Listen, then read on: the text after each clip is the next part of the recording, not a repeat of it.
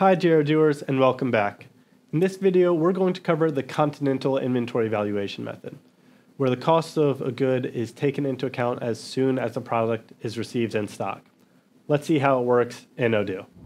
So before we start, we need to make sure that the database is set to Continental, not Anglo-Saxon accounting. Of course, the country and the fiscal localization were set when the database was created, but we'll check just in case.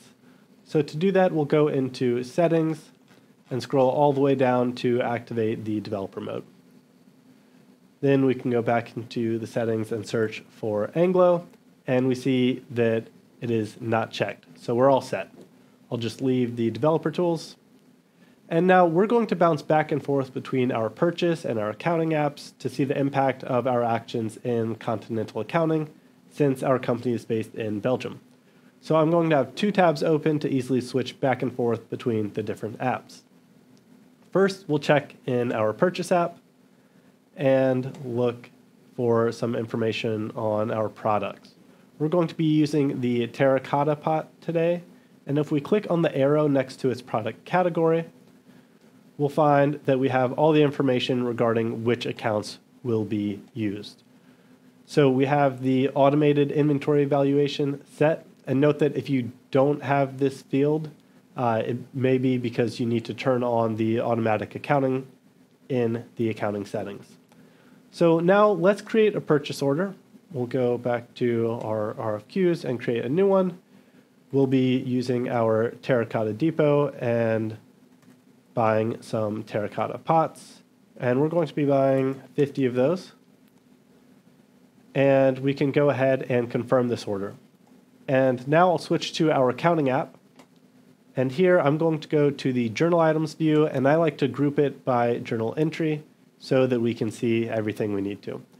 And we can see here that there isn't any journal entry yet. That's because purchase orders do not create journal entries. So when we go back to our purchase order and we're going to validate the receipt of our goods, now we can return to our accounting app and we see that we do have a journal entry once we refresh.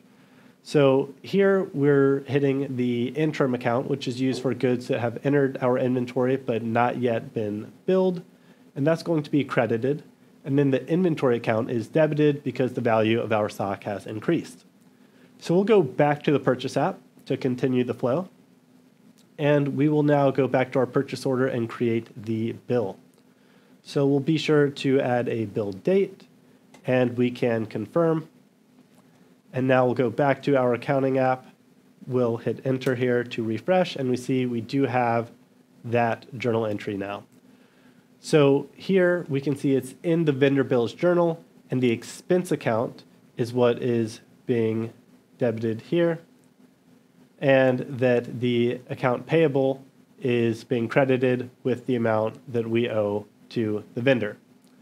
So since in Continental accounting, the cost of goods sold is immediately recorded in the profit and loss statement, if the goods are not sold right away and then kept in stock, you have to make sure that the accountant periodically adds it to the balance sheet. Then the margin will be recognized in the profit and loss statement when the goods are actually sold. And what happens when a customer buys the product? Yes, so you're right. Let's see what happens then. We're going to sell our product, so we'll go back to the main dashboard and into the sales app, and we'll click to create a new quotation for our friends at Landscape Supply Co.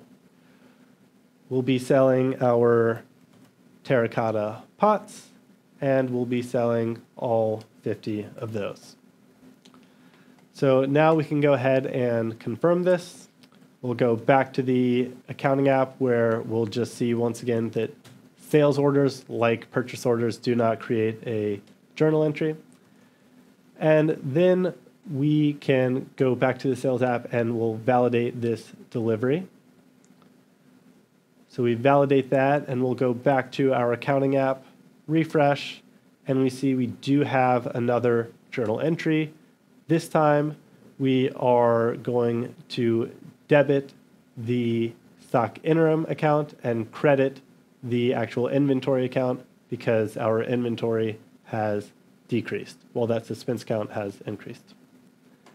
So now for the last step, we're going to go back to the sales app and create our invoice. So we'll go ahead and create our draft invoice and confirm it. And when we go back to refresh, we have our final journal entry.